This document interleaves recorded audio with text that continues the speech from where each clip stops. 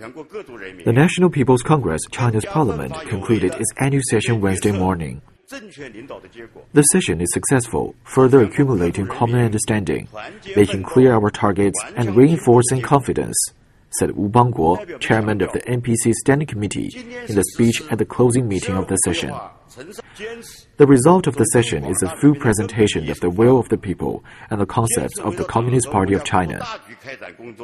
At the session, the NPC adopted a number of important documents, including the Government Work Report, the Central Budget, and the National Economic and Social Development Plan for 2012, as well as the amendment to the Criminal Procedure Law.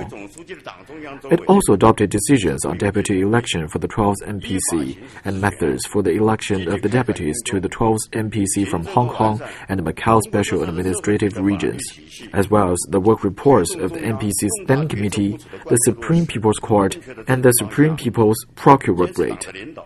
Top Communist Party and state leaders Hu Jintao, Wu Bangguo, Wen Jiabao, Jia Qinglin, Li Changchun, Xi Jinping, Li Keqiang, He Guoqiang, and Zhou Yongkang were present.